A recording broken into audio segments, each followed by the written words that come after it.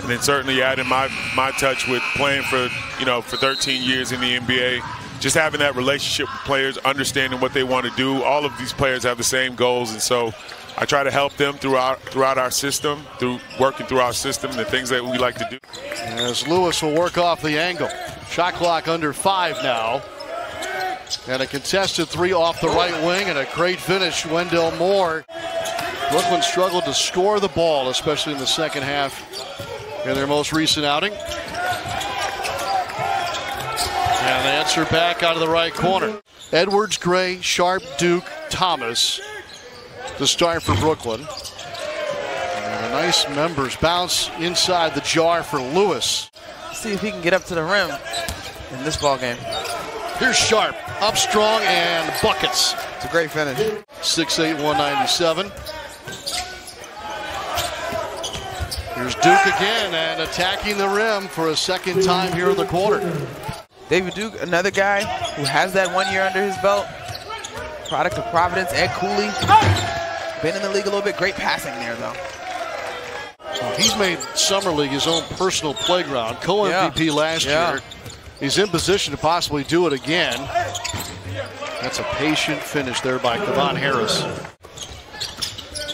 That ball punched in the air by Gray. Brooklyn aggressive here on defense, but sometimes it bounces your way, and that's an easy putback stuff. And we mentioned the productivity in the paint. Both teams with 6 points in the paint so far, but Brooklyn has already gotten to the line and shot 6 free throws. They've hit all of them. Thomas, pure off the left wing. It's a good-looking shot right there. Spagnuolo in for his first run as well. Look out, here goes Minot, and he's denied at the rim by Day'Ron Sharpe. And they really space the floor here offensively. Kirkwood off the pump fake. Hands it to Gray, and then he is able to finish it the rest of the way. That was great.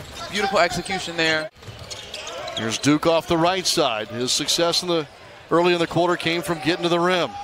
Off the pump fake, Alanis Williams takes a hit, scoops it home, will go to the line for a possible three-point play.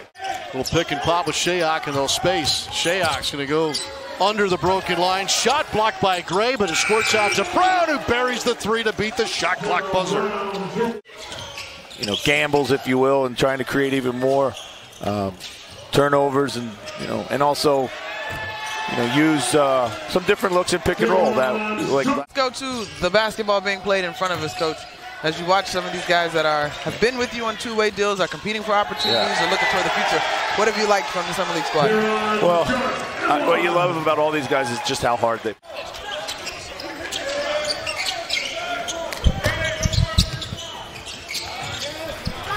It's so funny. Excuse me.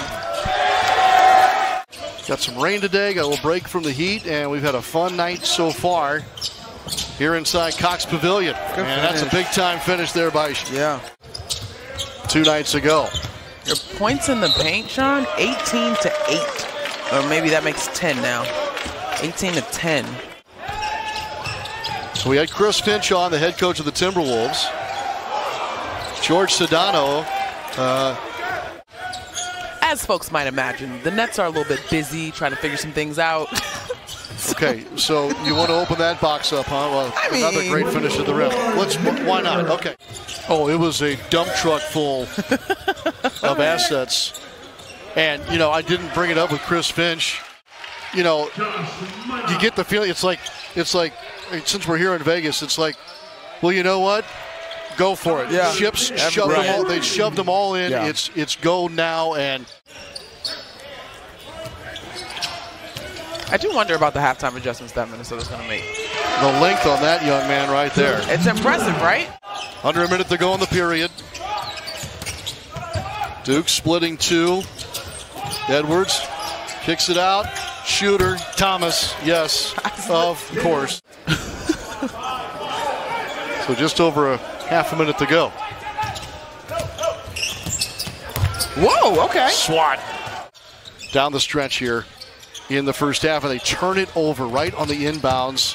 Wendell Moore Jr. makes them pay with the lane at the other end. So this makes me think that if Minnesota, can just settle down a little bit, They're willing to play defense. They're in passing lanes. They're disruptive. Thomas with 3/10 left on the clock. As I gush about Minnesota's defense, Cam Thomas silences us all. Talk to him about the best tostones he's had all over the country. We had that conversation. But real quick, would be remiss if we didn't talk some baseball with you with the All-Star game coming up. It was, I simply was bad. You know what? For me, it wasn't batting practice and it wasn't the game. And when they took the batting cage away, I just felt like I was on an island all by myself. Each team has 7 3-pointers thus far. Brooklyn shooting a little better in the field. Here is Wendell Moore Jr. That's pretty. Off the right high post. He looks more and more comfortable as the game progresses. A great, simple read. All-ACC second-teamer. And this is very physical at the rim and a fantastic finish by Day'Ron Sharpe. That time, iron unkind, a little backspin off the rim. Cam Thomas, we're talking about. He is dazzled here again as he was the co-MVP last year. Thomas has shined tonight. He had 13 in the first half. Another touch from Minot. Climbs Edwards. Tip followed. The finish of this segment of the NBA Summer League will know the top 2 teams after tomorrow's play. You don't know that young man's name. Sharpe. Woo-wee. Here's Terrell Brown. Downhill on Williams. Great runs it up and in. Great attack. Former Georgetown guard Monica McNutt at the other microphone. That's Duke climbing the defender. Popped and in. That's just flat out athleticism, toughness, man. Wendell Moore Jr. wired up for us. He's shined again here out of Duke University. And a big shot out of the corner. They have put themselves in a position to perhaps be in that championship game. Oh, wow. Little bunny, the 2-foot jump stop, and David Duke. Oh, wow. Toward the rim. Wow, great defense. With a strip. Here's Duke again. Good feet ahead. Great hands. The silky mitts for Kessler Edwards. Shayok off 1 foot. Skips it off the rim. It sat on the rim and wouldn't fall. Moore's going to get a look, and he rinsed it to end the quarter. Refreshing to hear. Obviously, you never hear, or you rarely hear, front office types have that kind of conversation openly. But it makes me believe that Donovan will be gone. And other places as well, including the Miami Herald, that the Heat have made an offer to them and that the Jazz weren't necessarily keen on whatever the offer was. But the reality is this. Danny Ainge and Pat Riley have a history. Portion of this program, and whether it's Kevin Durant or Donovan Mitchell, the price is going to be one thing now and it's going to be different later. But at least Donovan Mitchell, to me, for the Knicks, would answer the question of a guy that can go get a bucket, period, right? Sure. And so for the Knicks, I think he's better than Rudy. And then the other part is, you know, Danny Ainge hasn't really minced words. How badly does he want to move on from Donovan Mitchell? Right.